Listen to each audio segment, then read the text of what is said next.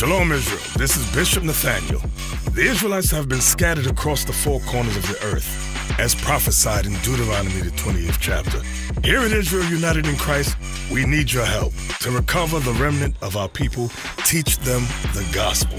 Please help us, support us, and join or donate to the Booster Club today. Shalom.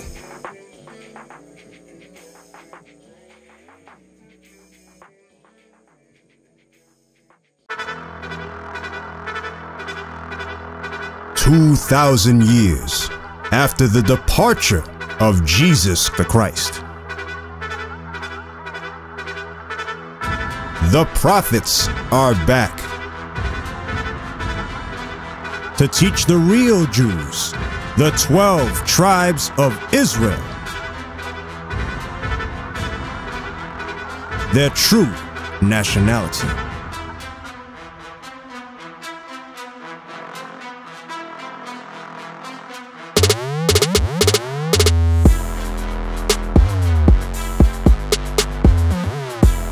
This is their campaign.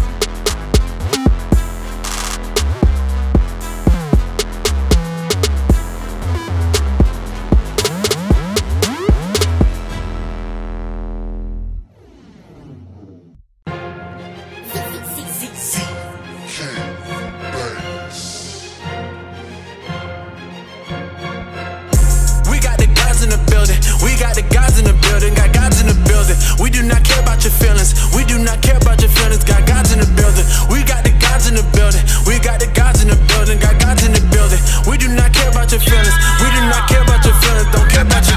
With scriptures we shake and bake. March around Babylon, make it quake. Our people, they see us, we make them say. The gods I come back to come say that they make them pay. That's what the Bible say. G is for greatest, O is for overkill. D is for dominate. F for superior, yeah, but we winning still. You heathens, you making me mad. So I'ma go out and prophesy. Esau wanna be us so bad. Your DNA full of lies. Stealers, the branders, the sellers, the killers. You teaching your offspring not to be.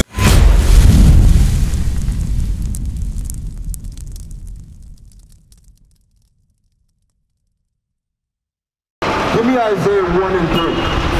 Because a lot of our people are out here just walking about. Our people have no care in the world for who their God is and what God requires of our people. That's right. Give me that in Isaiah 1 and 3. Isaiah 1 and 3. The ox knoweth his owner. And the ass his master's crib. Two dumb animals, the ox and the ass. But they know their master, they know who owns them, they know where they belong. Which one of you blacks and Latinos can tell us today where we belong? Do we belong in America? Do we belong in America? Why do you say we belong in America? Come, why? You say we belong in America, right? Yeah, because everybody's privileged to what they deserve. Okay. What do you say? To get here. Do we belong in America? Do we belong in America? That is the question of today. As citizens, are we citizens in America? What do you say? According to the white man, yeah. According to the white man, we're citizens? What do you say? I say we do belong here. We do belong here. Let's see what God says. That's what Matthew 2 and 10. Bring it out. Let's see if God says if the 12 tribes of Israel belong here in America. Or is America a jailhouse? Do you think America's a jailhouse? Hell yeah, I believe. So wait, at first you said we do belong here. We do. Then the question was asked, is here a jailhouse? You said yeah. So you saying we belong in jail? No. No, we don't belong. Huh? We belong in America, but some people believe that they're making us in jail, so it's not like. Say that again on the mic. Good. We do belong in America, but the fact is, some people think, oh, just because don't belong here, they're gonna treat us like we in jail or something. Yeah. Okay. No, only that. Okay. Now, God is saying, and I'm going to give you a message with the Bible. God is saying we don't belong here in America. We don't belong here. This is not our country. It's in the Holy Bible. Right. Let's read it. Mike 2 and 10. Come on. Arise ye and depart. Wait. Read that again. Arise ye and depart. What is God saying? Arise ye and depart. What is he saying? Arise you and depart. What does he say? What does that mean? Depart, leave. It doesn't mean leave literally. It means leave America spiritually. Right. Arise ye, repent, learn who you are, learn your nation, learn your tribes, learn your laws, learn your culture. Right. And depart. Depart from what? American ideology. Depart from Christmas. Right. Depart from Halloween. Right. Depart from birthday. Right. From Mother's Day. Right. From Father's Day. Depart from all of that and what? And depart, for this is not your rest. For what? For this is not your rest. America is not your rest. What does it mean to find therefore and be a rest? Why? He did not say America. Give me that. I'm going to show you. America is not in the Bible. Right. But America has, God has many adjectives for America. Okay. We're going to read one of them all. Okay. Matter of fact, get me, what you got? No, get me Deuteronomy. America is also called Egypt again in the Bible. The key word is called Egypt again. Egypt again. I'm going to show you. I'm going to tell you. Listen. Today is World History 101 for the black man. Where are you from, brother? Guyana. Okay, I heard your accent. Okay, where you from, brother? From here. Okay, your father, they were born and raised here? Okay, now, I'm going to show you in the Bible. Sis, you can listen up as well. Sister with the braids, you can listen up. Now, we're going to show you that America has different adjectives. You'll never read the name America in the Bible. Right. Let's read one of the names of America. Deuteronomy 28, start at verse 15. Deuteronomy 28, verse 15. Come on. But it shall come to pass, thou wilt not hearken unto the voice of the Lord thy God. If the blacks and Latinos on this list, if they did not listen to the laws of God, read. If thou wilt not hearken unto the voice of the Lord thy God, to observe to do all his commandments and his statutes, which are commanded this day, that all these curses shall come upon thee and overtake thee. All these what? Curses shall come upon thee and overtake thee. All these curses shall come upon thee and overtake thee. For us to be in America is a curse. I'm going to show you Egypt is called America in the Bible. Give me verse 68. Come on. 68. And the Lord shall bring thee into Egypt again with ships. What did God say? And bring thee into Egypt again with ships. And the Lord God will bring thee into Egypt again with ships. Does that look familiar to you? What do you see here on this poster board? What do you see? What do you see, brother? And what do you see? Who's in the ships? People, I guess, people. Wait, when you say people, you say that nonchalantly. What kind of people are on the ship? What kind of people are on these ships? Look closely. Black people. They look like you and I, right? Read that part again. And the Lord shall bring thee to Egypt again with ships. Okay, now, do you know biblical history a little bit? When Moses and Israel coming out of Egypt, right? We left physical Egypt of North Africa, right? But God said you will go back to Egypt again with ships. My question to you, brothers, how did black people come to America? So what, and where did we go? Where did we come to? Here, called what? America. What did God call it? Egypt again with ships. Egypt again. What is God calling America in the Bible? Egypt. What is God calling America in the Bible? Egypt. He said Egypt again. Read it again. The Lord shall bring thee to Egypt again with ships. By the way whereof I spake unto thee, thou shalt see it no more again. Thou shalt see it no more, meaning you won't see your homeland Jerusalem. Hold on. And there you shall be sold unto your enemies. Wait, we shall what? Be sold unto your enemies. What's going on here? What right here. Uh-oh. What did God say in the Bible? And there you shall be sold unto your enemies. There you shall be sold unto your enemies. For bondmen, slave men, and bondwomen, slave women.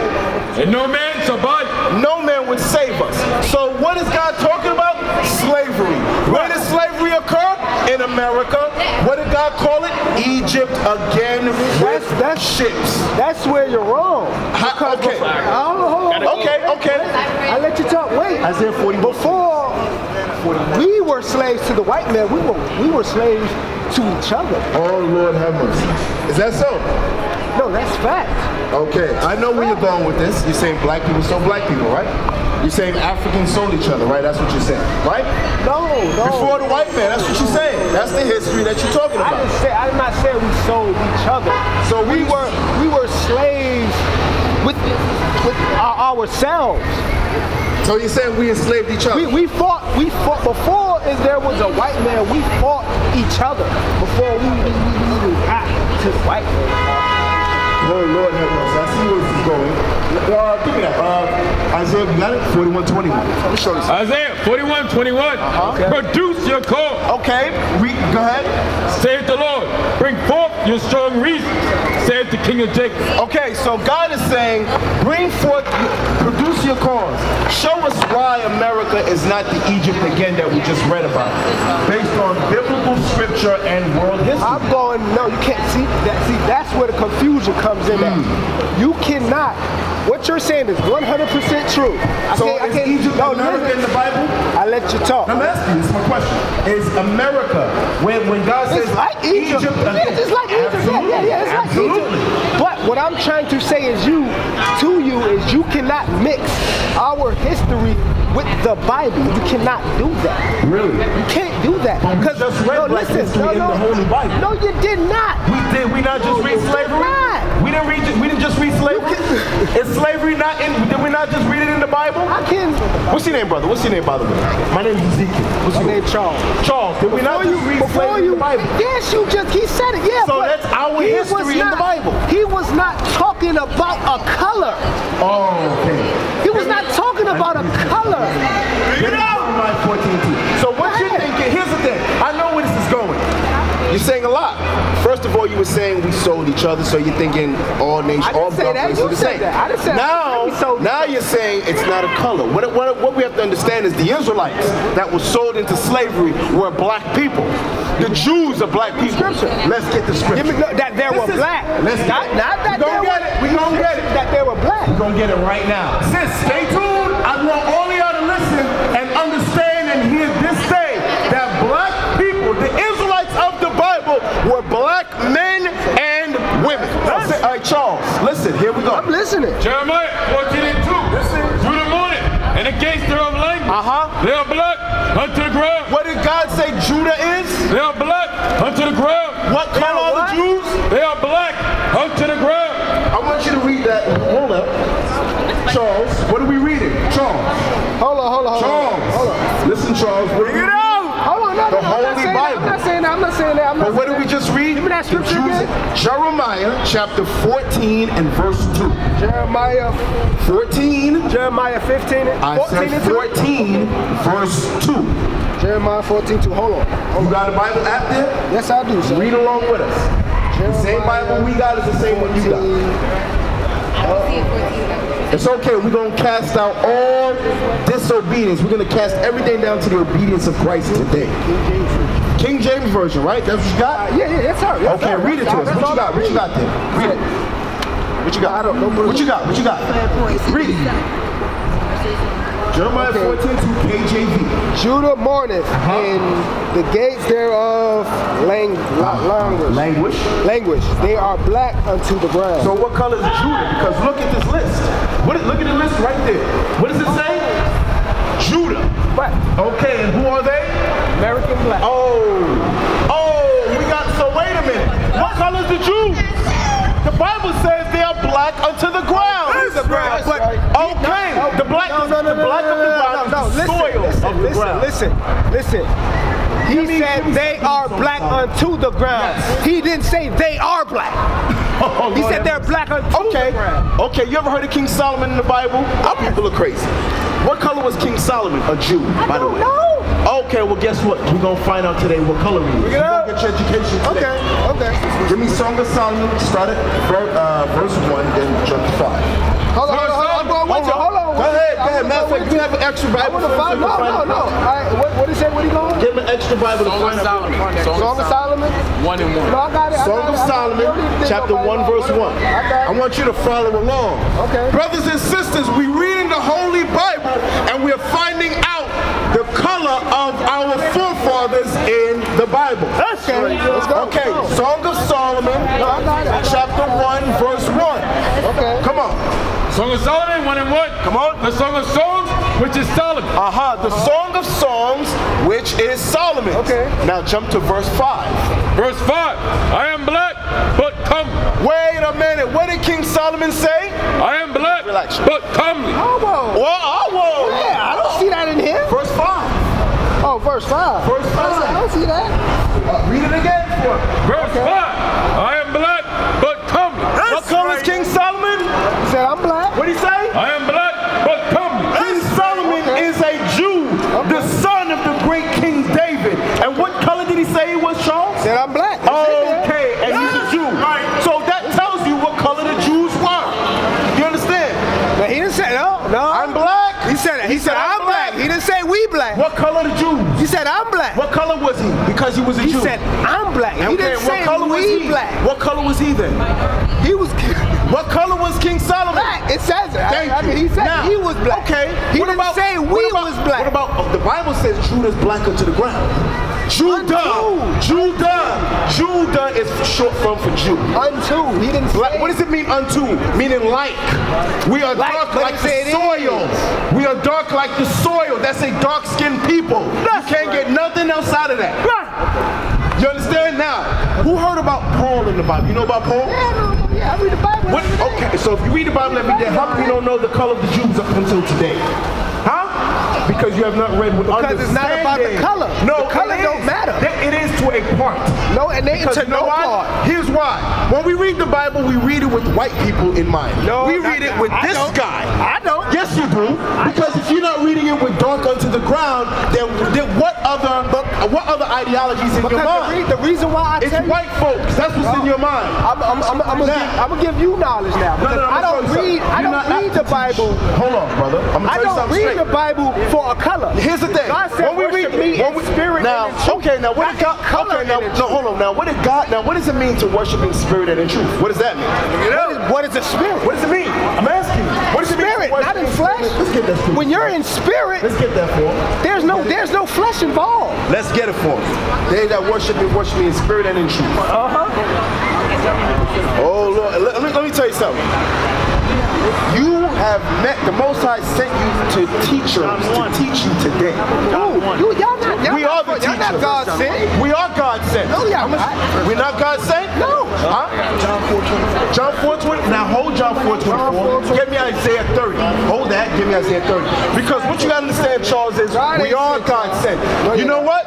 If we were white folks standing up here preaching what God, you would have definitely God sent you. We're gonna say it right now. Give me Isaiah 30. Give me scripture that God Isaiah sent chapter you. 30. Find it. Isaiah chapter 30. Bring it up. 20. Bring it up. We're gonna show our people today that God has sent prophets to the chief place of concourse for you people, for our people, the Israelites. Right. We are sent by the Lord. This is not Christianity. This is the gospel.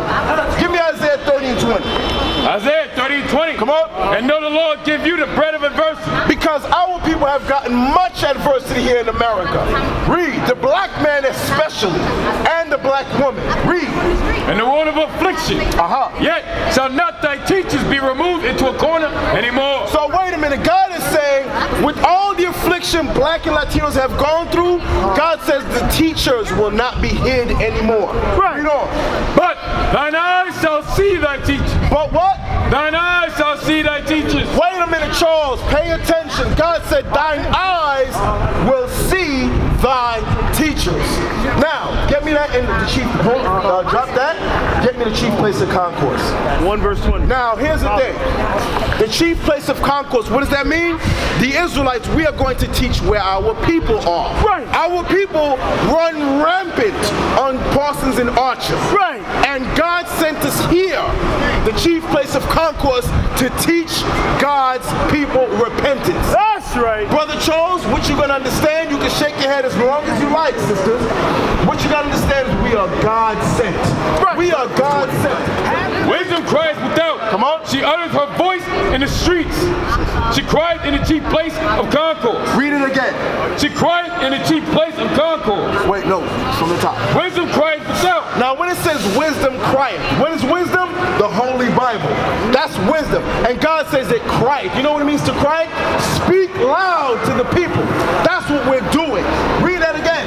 Wisdom cried without. Come on. She utters her voice in the street. She uttereth her voice in the street. You're a woman.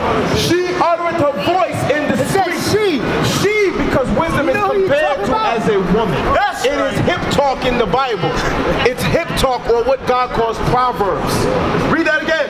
Wisdom cried without. She utters her voice in the street. She, the Bible, she uttereth her voice in the street. It's parable talk. You talking about the Bible? It's parable talk. It's wisdom. Wisdom is compared to as a woman. Sit tight. Can you read stand there and listen. 23? No, because I'm still reading Proverbs. Stand there and listen. What you got to do is stand there and listen, because you know absolutely nothing. No, because y'all not God sent. Y'all say we're backing everything. I'm right. I can agree with that. No, I'm not God sent. But you have to have. I can tell you that God told me. God didn't tell you. God told you to stand there and be quiet and listen. Why you can't read Jeremiah 23? She cried in the chief place of concourse. You know what Jeremiah 23 is? God says she cried in the chief place of concourse. You know what Jeremiah 23 what is? What is the chief place of concourse? You know what Jeremiah 23 is? I'm asking you a question. We're going to get to Jeremiah in a minute. What does it mean, the chief place of concourse? You tell me. No, I'm asking you. I'm not playing semantics. I don't know. You tell me. Okay, Mr. Bible Man, you don't know all these questions I'm asking. You don't know. Because I read the raw. You don't know. I read the raw. This is the raw. This is the raw. The same Bible that God you tells not read the raw, because you won't read Jeremiah 23. We read you black people are the Jews. You're not reading Jeremiah 23. You still don't understand. We're reading Proverbs that God says wisdom cried in the chief place of concourse. What is the chief place of concourse? I'm asking you again. History with the Bible. You cannot do that.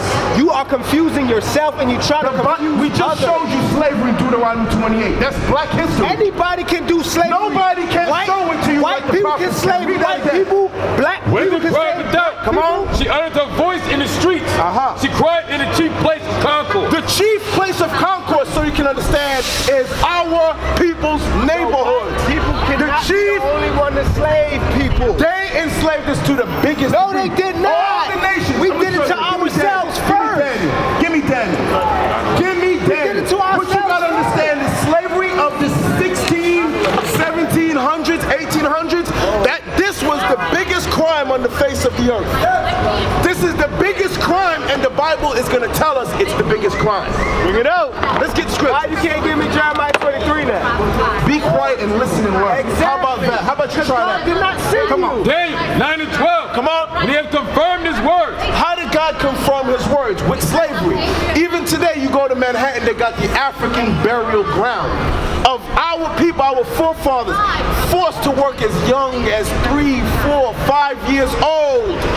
Were forced to work, whether as a youth or as an aged man, as an old man or woman. Read that again. He has confirmed his words. Come on. Which he spake against us and against our judges that judged us. Come on. By bringing upon us a great evil. What did God bring upon our people, the Israelites? A great evil. A what? A great evil. God brought upon us a great evil for not obeying his laws. Read. For under the whole heaven. For under the whole heaven, meaning for under the earth. Read. Have not been done as have been done upon Jerusalem. So God is saying there is no evil that has been done quite like the evil that has been done unto Jerusalem. That's right. And what you got to understand is Jerusalem is a people before it is a place. That's right. We are Jerusalem. You blacks, you Latinos, whether you take it or not, we are Jerusalem. Can you give me, like you did earlier, I guarantee you won't give me that mic right now and let me read Jeremiah 23. You're not going to read Jack. What you're going to do is you're going to stand there, you're going to listen. You're going to stand there and listen.